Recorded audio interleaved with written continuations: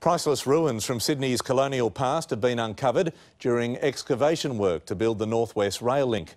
Among the incredible finds, foundations of an old inn and a coin that is almost 200 years old. This is a dig with a difference. Right next to Windsor Road, Kellyville, a slice of Sydney nearly 2 centuries ago. Well, the archaeological evidence is indicating to us that this was quite a substantial building. Very deep sandstone footings, a 2-storey building.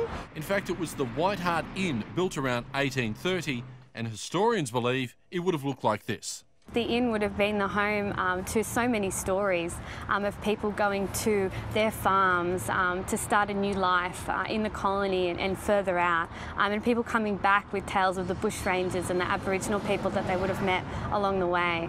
Among the treasures unearthed in recent weeks, a coin stamped 1816 with a Roman likeness of King George III. Another coin is stamped 1853. There's also a tub of cherry-flavoured toothpaste, complete with an image of Queen Victoria. The leg from a ceramic doll, plus an iron key. I'm standing in what archaeologists believe is the cellar for the White Hart Inn. Now, the original plan was to have an enormous pillar right here for the SkyTrain section of the North West Rail, but all of this will now be preserved. The quietness that would have been here, we wouldn't have heard the cars, the horses would have been in the stables, and you begin to see how isolated this area was. What happened to the inn is a mystery. It was put on the market in 1881 and stopped trading early last century.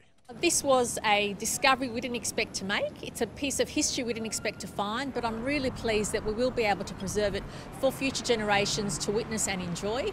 There will be a public open day on Saturday, April 5.